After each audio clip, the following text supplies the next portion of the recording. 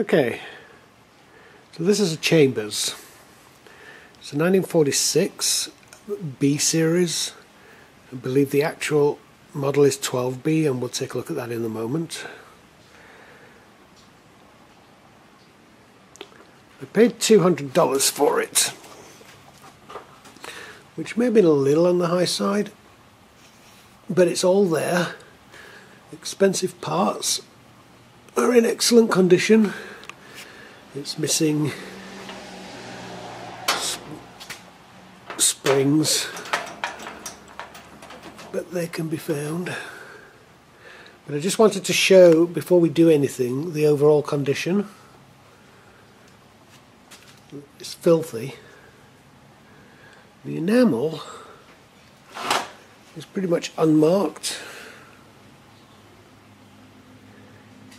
apart from that. It's the only place I found any damage to what are the most expensive parts. Now the side's loose because I'd already taken them off and I just popped them back on for this video.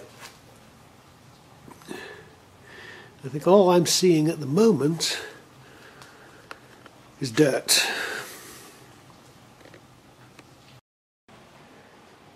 So I lifted the top, it just folds back. This is the low back model. Right behind me I have another backsplash. This is also from a Chambers B series, a 15B. It's an oven I bought a long time ago for almost nothing, and it was junk. I mean, the main bodywork had so far gone that it was never going to be saved. Although this part might be. There are some technical issues fitting that backsplash to this oven, and I don't know if I'll manage it, but we'll have a go. So the top is dirty. This would be typical.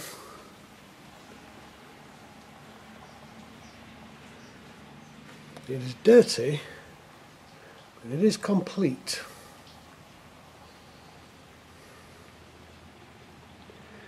According to one spec sheet I saw from Chambers, this should have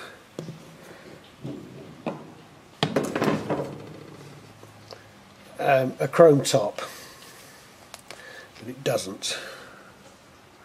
And I suspect that's because when they restarted production after the war, they produced all sorts of catalogues and ideal scenarios, but what they ended up doing was using parts from their parts bin.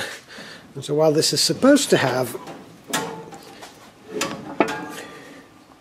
a chrome top, it ended up with a black one, and that's okay.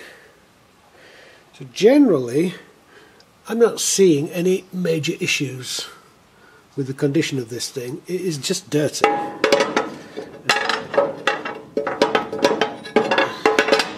And dirt comes off. Let's take a look in the service cabinet.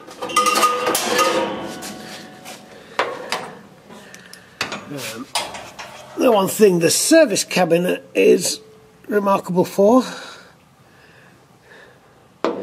is that there is no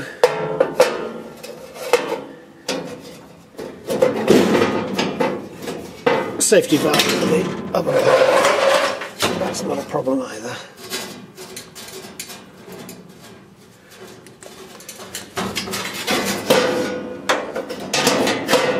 It was cooked on for 60 years without a safety valve. I'm sure it'll last. And in the oven, again, it's pretty good. There's no rust, apart from superficial surface stuff. And then the burner under here, this plate's in pretty good condition, it's just dirty. Under here, well, lift up easily. no, we can't see under there, we'll look at that later. Under there's the burner. The burner's rusty, that's to be expected. And round the back is just what you'd expect to see. Again, it's decently clean.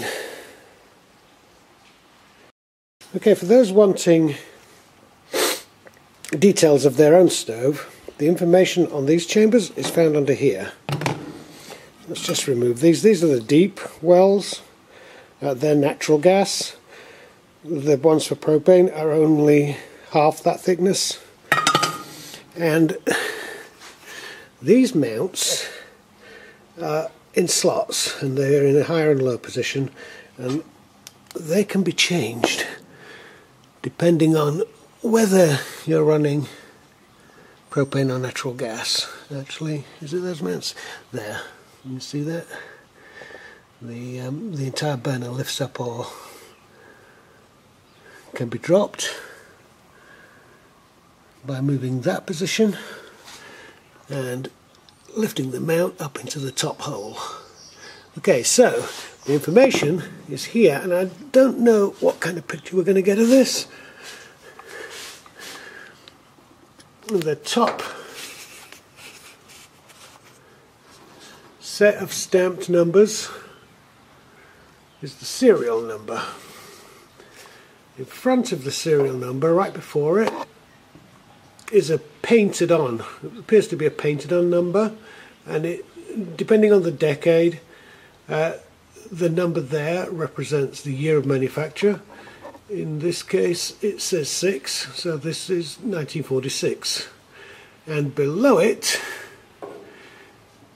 is the type, and in this case you can see it's a 12B. I don't know what the 42 means, but 12B is the model. Okay, typical underburner appearance. Lots of dirt, a little bit of surface rust, a few sad looking gas valves. You take care of all of those, and that's not in focus. Move that a bit. Yeah, a few tired looking gas valves, but they all turn, and they turn pretty well. There you go, all of them. And the oven thermostat, which I have no way at the moment of telling if this works or not, but it turns smoothly, so that's always a start. Okay, so there you have it. A 11B, and it's going in our kitchen, so it needs to look somewhat better than this, and over the series of a few videos, hopefully it will.